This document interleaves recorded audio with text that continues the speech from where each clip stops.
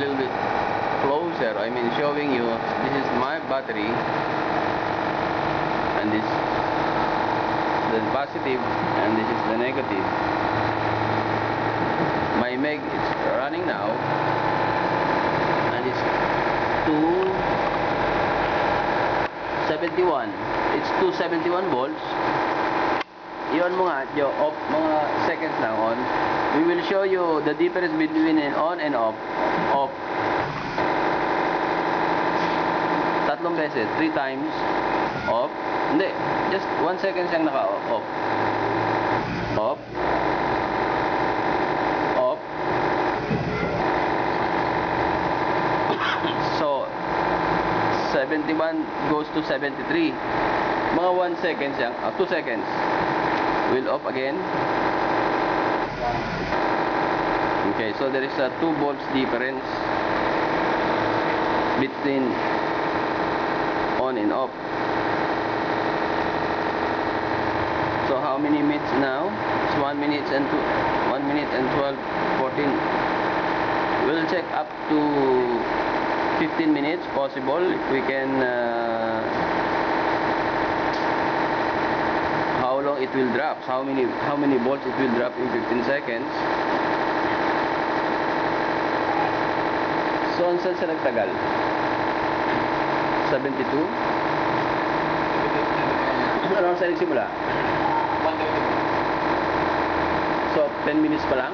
Hindi, 10:30. Ha? 10:30. Isang oras na. So, 7 minutes, 4 volts.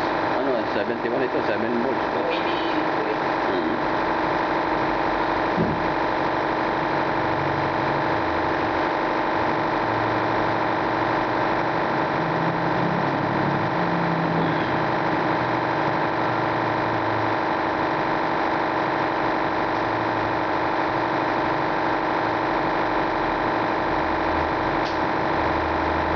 Tanggalin mo na yung oscilloscope. Ilipat mo kaya, tanggalin mo yung oscilloscope. Yung isang wire lang. Isa lang. Isa lang. Yung nilidikit Sira na yung oscilloscope natin. I-on mo. On mo yung ilagay mo sa taas yung switch. Yan.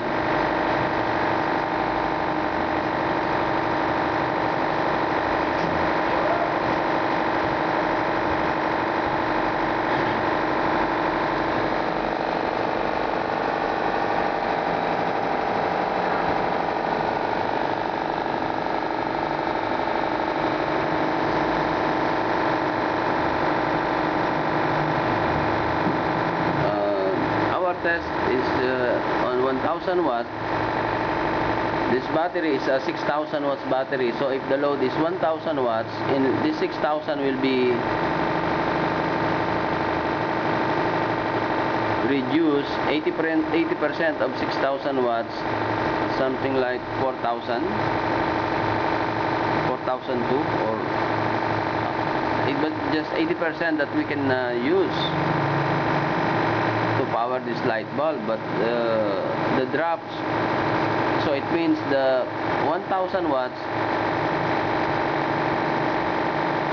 in 1 hour, that drop will be average on every minute of maybe 5 volts.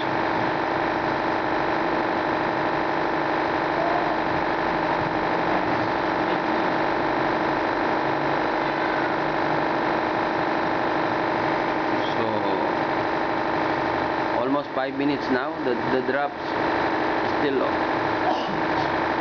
not much, maybe 0.5 only, less than 1, because it's still going to 71.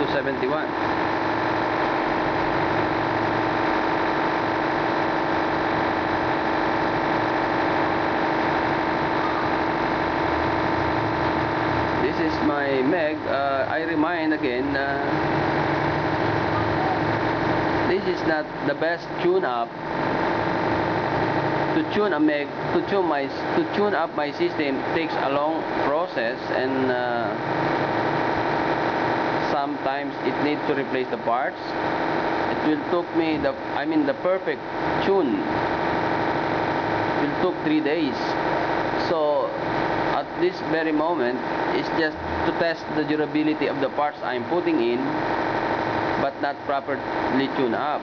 So for the last 3 days since March 1, when we are testing with success breakthrough on resistive load, we are changing a lot of parts before we jump to another level of capacity of load.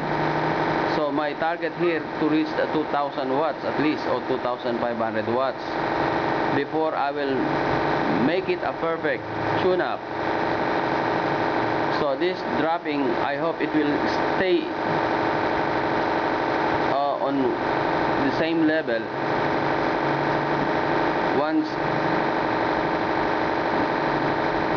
I tune the right resonant frequency.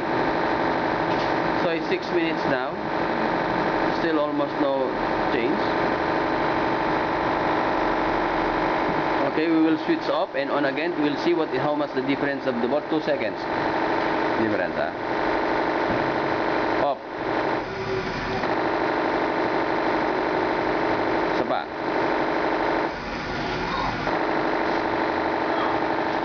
So no big difference. But this is actual load directly to the battery, but without my system, without my MEG system. The difference, I think it's more than 10 volts. No, I think more than 15 volts.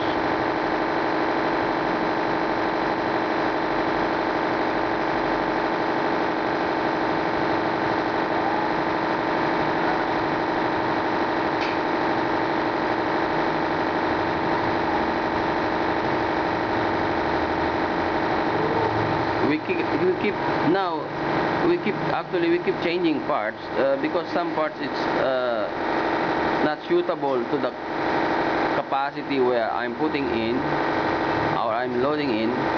So this 1000 watts we already changed two set of parts, two different set of parts, or I mean two different set level of capacity or amperage. So if we are really looks stable, and then that's the time we will jump to the 2000 level, 2000 watts level. This video is just representing you the actual what's happening on my R&D. If this testing will reach 24 hours without busted or overheating parts, will go to a higher level. But look, there is very small difference. It's now 8 minutes, more than 8 minutes. It's still almost 275. It's still going to 271. I mean 271. This is a 220 bulbs, and I'm supplying only 110. This is the same bulb. I will just increase the voltage to reach a 2000 level.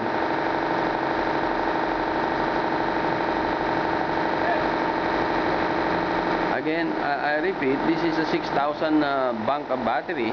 It's an AGM type for just testing. After I figure it out that, I mean, the resonant tuning parts not overheating, that's the time I will power up of my module, converter module, to be the power supply, to be one part inside the battery. Because if I have a converter, there's only few batteries, maybe two sets only, 6 volts and 6 volts. These low drops of volts is not a big deal. It's just a matter of tune-up.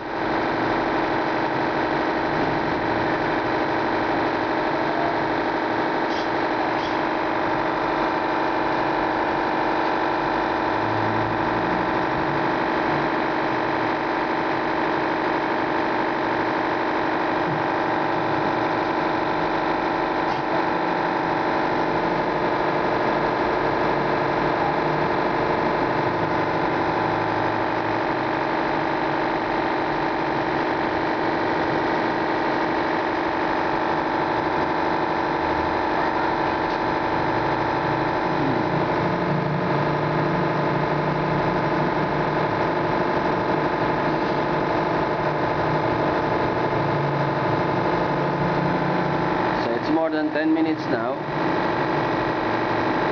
but the drops is almost, now this go to 69. So what I can say, from 271, it's only 1 volt.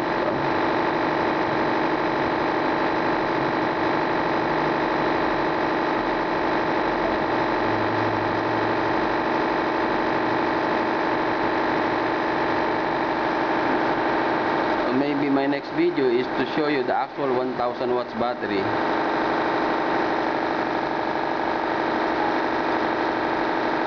How much really the drain.